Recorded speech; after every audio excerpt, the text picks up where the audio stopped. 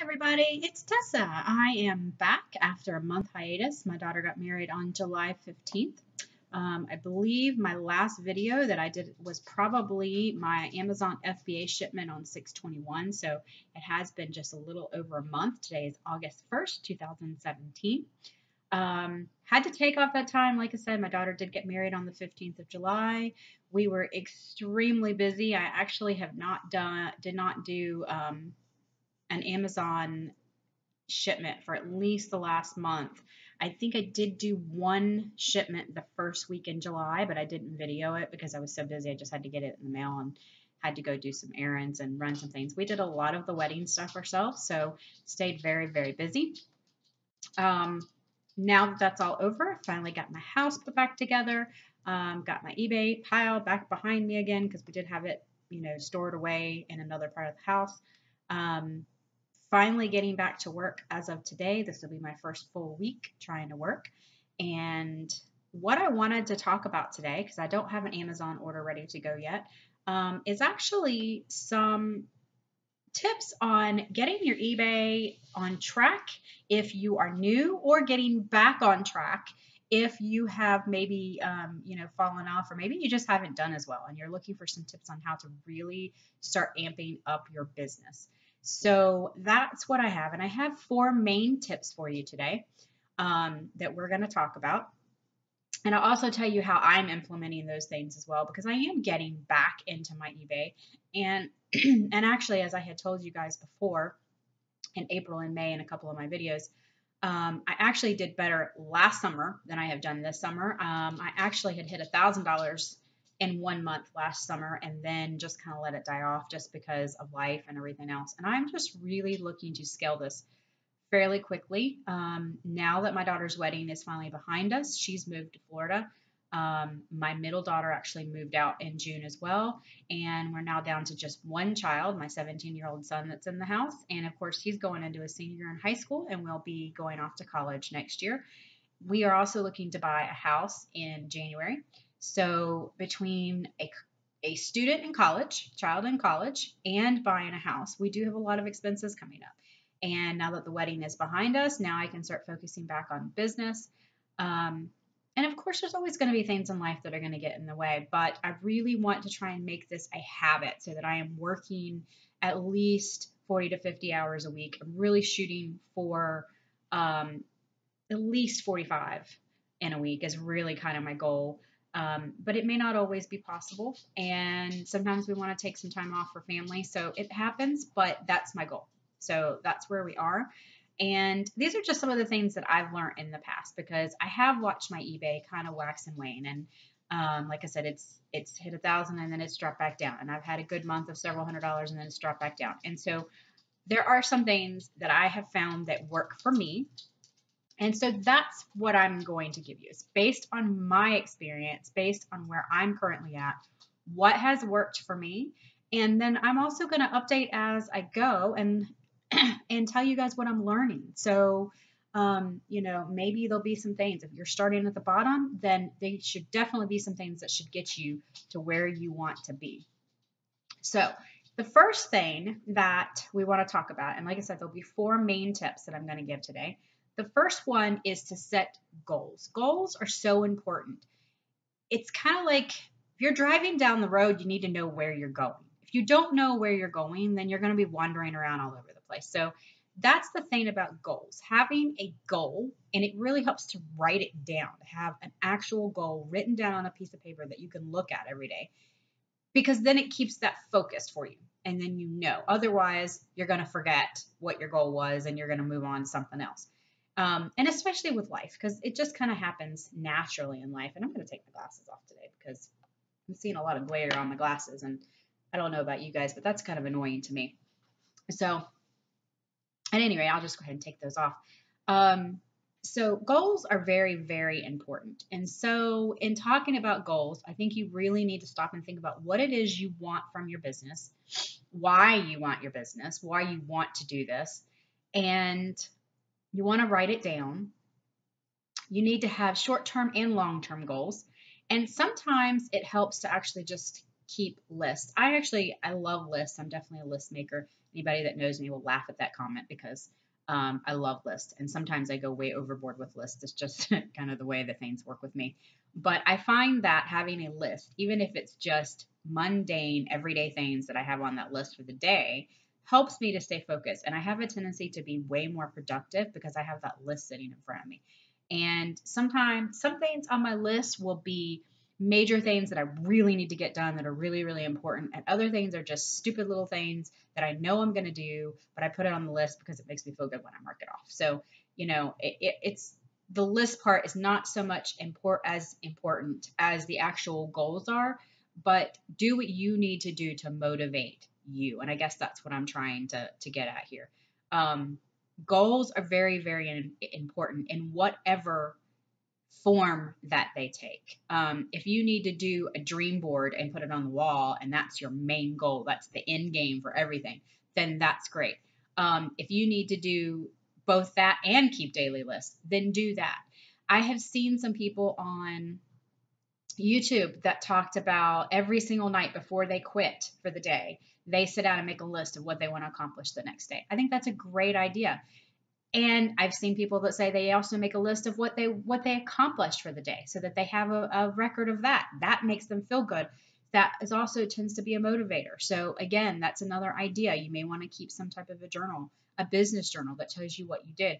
It might help you in the end because you may be able to go back and look at it if something does go wrong. And you can see, well, where did I go wrong? What was I not doing, the last month that I was doing before? And then suddenly that, didn't work for me.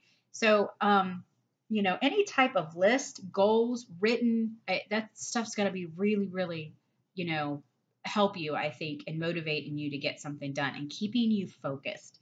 The other part of goals is also to think about dates, and this is where the short term and long term thing comes in. I think you can get very specific with your goals. So you can say, my goal is within 6 months to be making $5,000 a month net profit, and just setting, some type of a goal, like some type of a metric that you can gauge your business or your improvement on. And that's kind of where I'm at right now, is that I have figured out, okay, I like this business. I love doing the reselling, but I'm not a fan of the stuff that's collecting behind me. So I really have to start working on that. And so right now for this month, my goal is to really in the next couple, actually I should say probably a couple of months. It's going to take me a little while, but my main goal is to get through all of the stuff behind me. I want to process all of this. Maybe eventually I'll show you our actual eBay room, where we have everything organized and cataloged basically into banker boxes so that we know where everything is when it sells. And unfortunately, I have 90% of my stuff in that room has already been listed, where all my unlisted stuff is behind me. My husband, however, has a pile twice as big as this, and it is also in that same room. And so it's becoming a hindrance for us to be able to get to our items that we have sold. So far, he hasn't really lost anything, so that's good. He is organized enough to know where his items are, but my goal is to help him start processing through his stuff and get that room really organized. And it's a twofold reason. Number one is because we would like to be able to put money back into the business. Actually, I should say it's kind of a threefold reason. One is we want money to put back into the business. Two is we want money to be able to buy a house in January, and we are trying to really hit debt and pay down some things. So, we also want some extra money to be able to do that. But, threefold is because I don't want to see the clutter anymore. It just stresses me, and it's going to make business easier. So, that's the reason why I want to do those things. But, so I have this morning sat down and wrote down all these goals, wrote down some smaller things that I want to get done this specific to this week. Things like, well, why don't I just look at my list instead of trying to guess, because that's just silly. My goal is to list 100 items this week, 20 items a day for 5 days, because my goal is to work 5 days a week. I have an entire bin of clothes back in another spare room, and I have a Z-Rack that I recently pulled out of our garage. I've had it for years, but I just hadn't been using it. And with my 2 daughters moving out, we had some more space, 2 other bedrooms. So I've decided that that room is going to be for clothes. That way I can keep the dogs away from it. That won't have an issue with dog hair, and I'll only process those clothes in that room. That will help control some of that. So what I need to do right now, though, is to go through and get all of those clothes hung up. They need to hang, number one, for breathing room. They need to hang so that they will look better for pictures because the wrinkles and things will fall out. So that's one of my goals for this week. I also am going to move a lot of my husband's death pile, or potential pile, as I told you, we actually tend to call it. We're going to pull all that stuff out, and so that it's actually within eyesight, because I do think that sometimes as resellers, when we bring in hauls, we have a tendency to put our items, in a closet, we hide it away.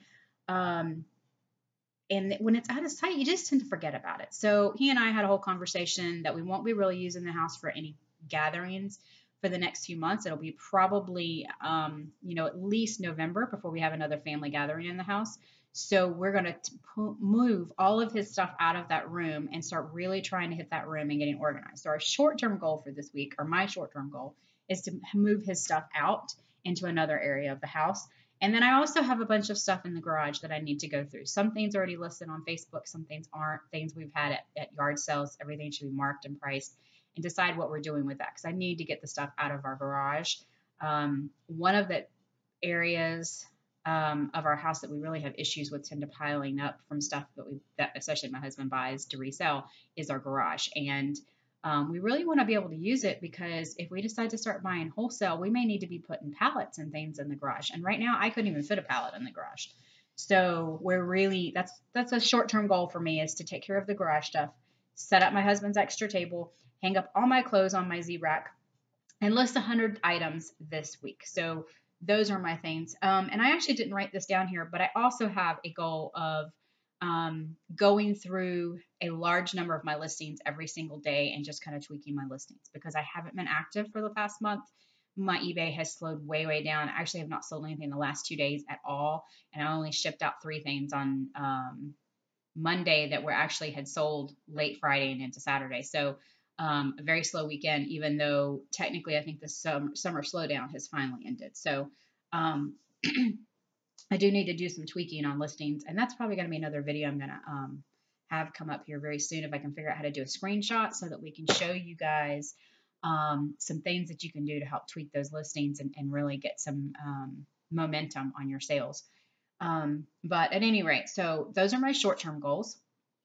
And my long-term goals are, I don't think they really are quite as specific. And that may change over time. And I think if I reevaluate at least once a week, if not every other day, maybe, then those goals, I'm going to tweak them a little bit, and I'm going to change them based on what's coming up. Now, I have a monthly goal currently. I actually have a dry erase board up here that I keep my monthly sales on. And for May, I had a goal of $1,000 sales for the month. And I really thought that I would be able to hit that. And I ended up hitting $937 for the month. Now that's a combination, that's gross sales. So that's before any of our expenses or fees or shipping or anything like that. That is just gross sales. But that figure is a combination of my eBay, my husband's eBay, and our Amazon FBA account. So it's probably, that's a really low number. It really should be much higher considering the time that I'm putting into this business. So that's one of the things that I'm really wanting to see. I really want to start scaling the business. And for June, I set a goal of 1,500. So basically increased my goal by 50%. And I ended up hitting my goal. We hit with the 3 accounts, $1,593 for the month. And I will say, my husband only sold like $186 for the month. So that was 90% what I was doing. And that was between the Amazon FBA and my eBay account. And I think my eBay account alone was probably, I think it was 9 something. I think it was right at 1,000. So it was very, very close to hitting my $1,000 a month gross sales. And the rest of it was all Amazon. And then for July, things dropped way off because, like I said, at the end of June, I think my last video was the 21st of June. And then after that, I think we might have had one more Amazon account went out. And then that's pretty much it. So I really haven't listed anything. I think I listed one item that I had stopped because the picture was wrong. And so I had ended it in the middle of all the wedding stuff and I realized the listing was wrong. And I just relisted it last week when I had a moment, and I listed a puzzle the other day. But other than that, I really haven't listed anything. So, obviously I'm not going to have a whole lot of sales, even though I do have 470 items.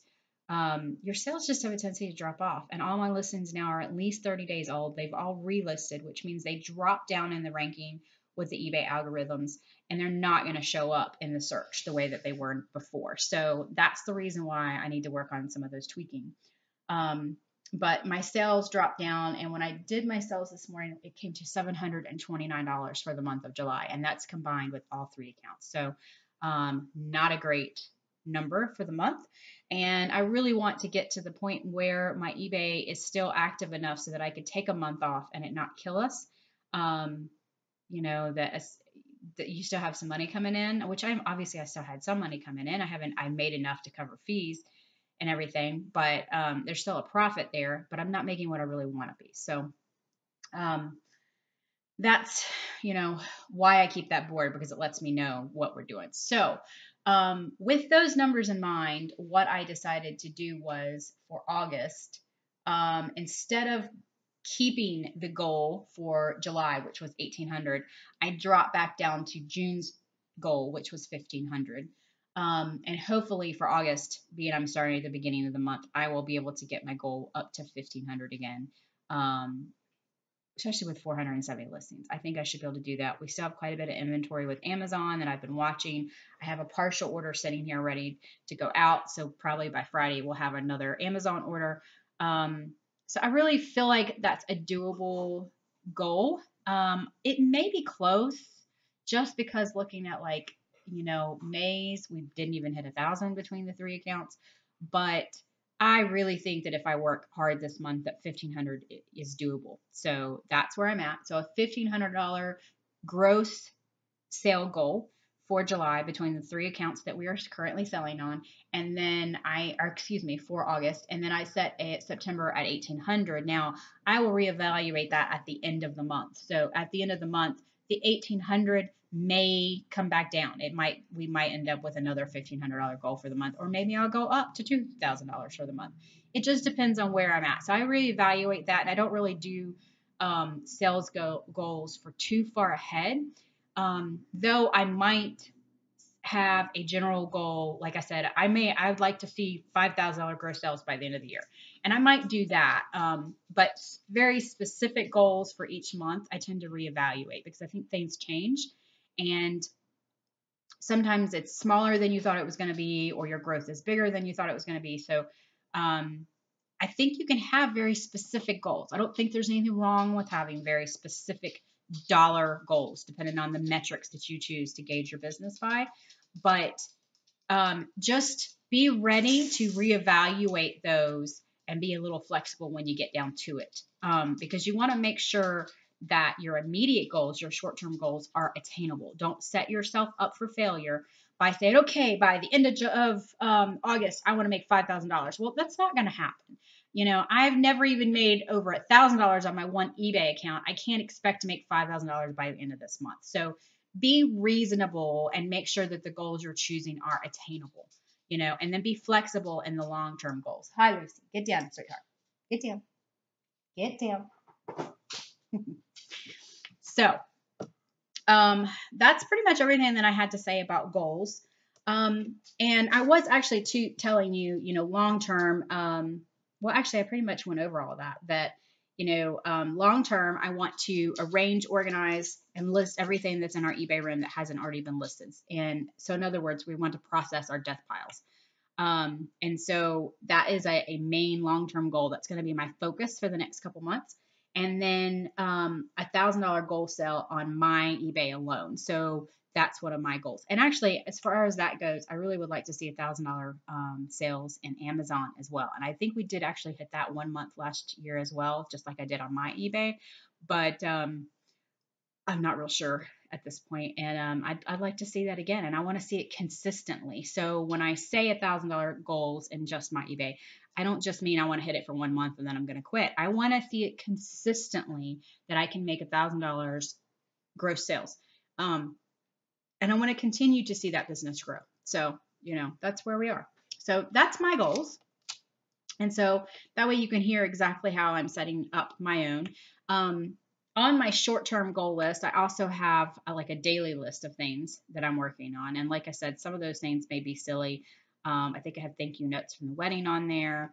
Um, remember to call the doctor's office and make an appointment. Like, you can add a lot of other little things to your list, but having goals is going to keep you focused. So, um, tip number 2 for getting back on track, getting yourself focused, and scaling your business, getting somewhere. And I think these tips really honestly can probably go for almost anything. They could probably go for weight loss if that's what you were working on. They could go for, getting your life organized. I don't think it really matters what it is. I think these goals would work. So, but they definitely work for an eBay style business. Goal number one, or tip number 1 was to set goals. And tip number 2 is to research. I think that people do not hold enough in stock in knowledge these days. And sometimes they, I don't know, I think people just take it for granted. We have knowledge at the tips of our fingertips these days. And there's so much information out there that you can find on any topic, but definitely on reselling. Definitely pick up a book once in a while. There are books out there that will help you organize. There are books that will teach you how to be a good leader, how to be a good manager, how to hire the right people, how to be an entrepreneur. There are accounting books. There are just so many different books that you could be reading on. You could read a book on your specific area, on your niche that you're working on. So if your niche is baseball cards, go get a collector's baseball card book, because then you're going to learn a lot about your baseball cards. So definitely pick up a book and read. There's just so much information out there, and it can only help you in the long run. The other thing is YouTube videos. And obviously, if you're here and you're watching my YouTube, then you know that YouTube can be a great resource. But there are a ton of sellers out there that you can glean some information from. And some of them might not even be like huge sellers, but like a seller, even like me, who is fairly new. I'm not a new per se seller, but I'm not necessarily, a huge money maker. I'm not really what they call a full-time reseller. I'm not making full-time income at this point, but there are some of us out here who are still going to have really good information.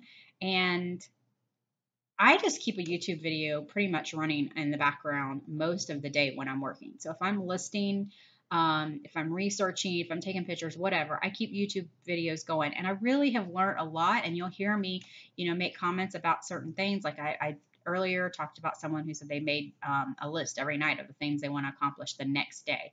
And that way they always had a goal. They always had goals for the next day. So that's something that I learned from a YouTube video. And it just makes so much sense, and it helps me to stay focused. So I learned something from just about every person that I watch. So don't get stuck watching the same YouTube person over and over again. I think you can definitely follow people and watch their videos when they come out. I love Lindy Glenn. She's one of my favorite YouTube people. Love to watch her videos. She's upbeat. She's happy. She's funny. So, and I definitely learned something from her. But I like to branch out once in a while. So, and it's funny because I think for a while, like, I didn't really watch the Rockstar Flipper. There was just something about his videos that just kind of turned me off. But recently, I've kind of went back and listened to a few of them, and I get a lot of good information from his videos. So don't be afraid to branch out a little bit and listen to some people that you wouldn't ordinarily listen to. I don't do all clothes. I'm in a completely different niche as far as that goes. But, I do games and toys and things like that, though I do have some clothes. But I've still learned something from, say, 10K on the Bay. Or, like I said, Lindy Glenn, who's mostly clothes. There's definitely people out there that you're going to learn from. And it just doesn't matter, what their niche is. Just, branch out a little bit and learn. And the other part of the research would be maybe get yourself a mentor. Find someone who is in the same business that you are, someone who is reselling, or maybe someone that owns their own retail store or whatever. Just find someone that you can talk to about business, you can bounce some ideas off of. A mentor would be a great way to glean information from someone and help you along the way, because they're going to have insight that those of us who are still at the bottom, who are still kind of working our way up at the top, are not going to have. So that would be another part of the research thing, is to find a mentor. So that is tip number 2. The third tip that I have is actually to create a schedule. And I think it's really important to have a schedule so that you know what you're doing with your time, because on days when I get up and I don't really have a schedule and I haven't really thought about what I'm doing with my day, I have a tendency to kind of flounder and I kind of wander around the house. I'm like, what do I need to get done today? And I just kind of, wander around, and I'm not as productive as I should be. And so create a schedule for your day. So, and this is the thing that people who will tell you how to manage your time will tell you that you need to account for every hour. So write down every hour from the time that you wake up until the time you normally go to bed, and write down what you typically do during that day, and fill in, the time you'd like to be doing. Now, if there are not enough hours to do what you want to do, so like if you want to spend 5 hours a day on your eBay business or your reselling business, and there's not enough hours, then look at your day and figure out, okay, what can I take out? So if you have 2 hours of TV in the evening, well, then maybe you need to get rid of the 2 hours of TV time. And that gives you 2 more hours of, eBay.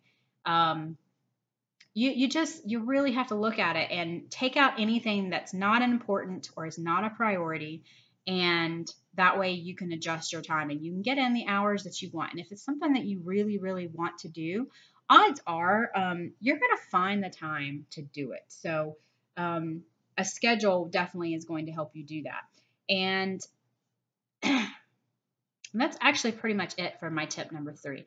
My fourth tip is actually kind of elementary. It's kind of, one of those things we should know as adults, but I think sometimes we still need to be told. And my fourth tip is to take care of yourself. The reselling business, I have found, and I've heard people even say it, is that the reselling business can be lonely, and it can be hard. And so many of us are running 2 jobs.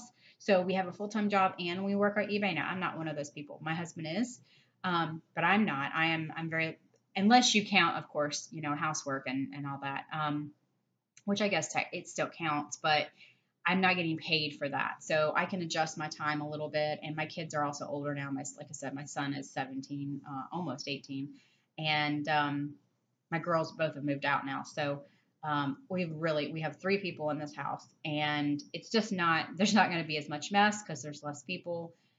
It's much easier to, manage this household now. So I'm not doing as much work as I was before. So, that's a good thing. But there are a lot of us that are, a lot of resellers that are working 40, 50-hour jobs and coming home and still trying to put in 20 hours on eBay, trying to run a business. So, besides the fact that it can be lonely because you're sitting at home working on your stuff, it's also easy to get burnout. So, and I think burnout in the reselling business is very, very real. So I think the 4th tip that I'm giving you is to take care of yourself. Maybe make sure that you are taking 1 day a week, or even if it's half a day a week. So maybe just Sunday afternoon to do something that you want to do. Take a bath, go read a book, go to the park, whatever you really want to do. Go for a bike ride, or, maybe take every day and go for a walk for 30 minutes. Whatever.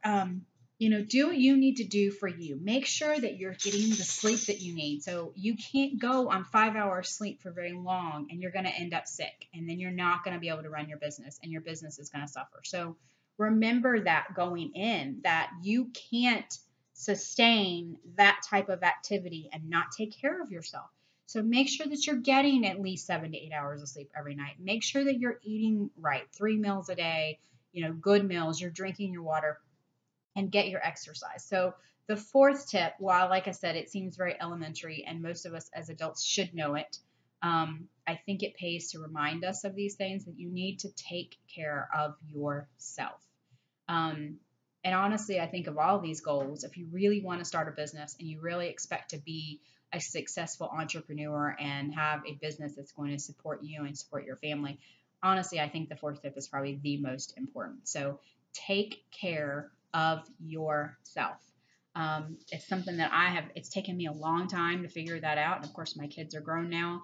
Um, but I did not take care of myself when they were younger. And I worked myself to the bone and just about into the ground and didn't take care of myself. And it wasn't until I realized that my health was really suffering and I realized how close I was to actually having a heart attack and dying that I realized I needed to take care of myself. And I started really focusing on getting the sleep that I needed, on eating the way that I needed to eat to feel better, and really started focusing on my body and what it was telling me about my habits. And at that point, things started to change for me. And I also found that my mind became clear. So it's really, really important to do those things. And so at this point in my life, I feel better than I have felt in a very long time.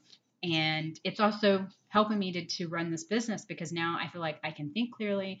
I'm staying more focused. I have more energy to do what I need to do. So that's where I'm at. That's just like I said, from my experience, these are the things that I recommend that you do. Now, I didn't intend to go for 30 minutes today, but relatively speaking, that's still a fairly short video. Again, those tips that I'm giving you today are number 1, to set goals, number 2, to research, number 3, to make a schedule, and number 4, to take care of yourself. So that is 4 tips on scaling your business or anything else that you really want to do. So, 4 tips to losing weight, 4 tips to, becoming a better person, to being happier, healthier, more content, whatever. It's really honestly like it works pretty much for just about anything. Start there. Start with your goals on doing some research in your area, setting a schedule, and then most importantly, take care of yourself. So that is today's video. I'll be coming back to you soon with another one and then getting right back on track on Friday with our Amazon FBA orders. So I hope you'll look forward to that and have a great week.